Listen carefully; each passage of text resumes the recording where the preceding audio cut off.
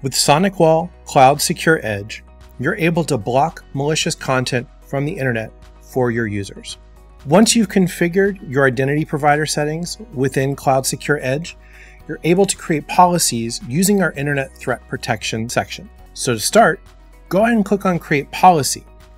This will take you into the Threat Protection section, where you're able to choose different levels of content and threats that you'd like to block. You can choose things like botnets, crypto mining, malware, and phishing. You can select all these different threats or customize as you might see fit. Once you've done that, go ahead and click Next, and you'll be taken to the Content Filtering section. From here, you can choose different categories that you might like to block for your users and prevent their access. For instance, if you want to block them from going to gambling sites or maybe social networking sites, you can easily do that with our platform.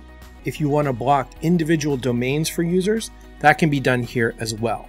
And finally, if you want to set up exceptions around different policies and allow individual social networking sites, you can do that using the Domain Exceptions section. After that, go ahead and click Next, and you're taken into the App Filtering. From here, if you turn on the app filtering capabilities, you can select different apps that you might want to block, for instance, Tumblr or iCloud, and then also choose application exceptions like you did in the previous screen.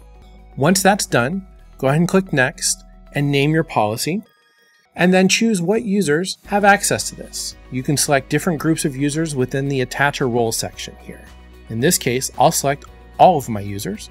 And then in addition to that, you can choose and customize what you'd like to be displayed in the block pages for your users. Once that's done, go ahead and click Save, and within a few seconds, your users will be part of that policy.